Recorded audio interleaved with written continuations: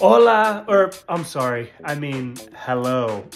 It was just so nice to take a break and focus on my own wellness, you know? I don't take showers anymore. I take sound baths. It's called Copal. Tulum is like if Burning Man did ayahuasca with Gilligan's Island. I love Tulum because everybody there does the same exact dance move. My bank account is negative, but my energy is positive. Have you ever had sex with a witch named Papaya in the middle of a cenote? I joined the Tuluminati. You guys have to meet Antonio. Tulum is basically a metaphor for life, you know? Like, we're all just going through this very human experience, traversing the cosmos next to each other, and sometimes you're gonna get offered cocaine outside of a bathroom at a public restaurant by a man named Luis. Say no to bathroom cocaine. Tulum was such a transformational experience, brother. Could I borrow $11,000?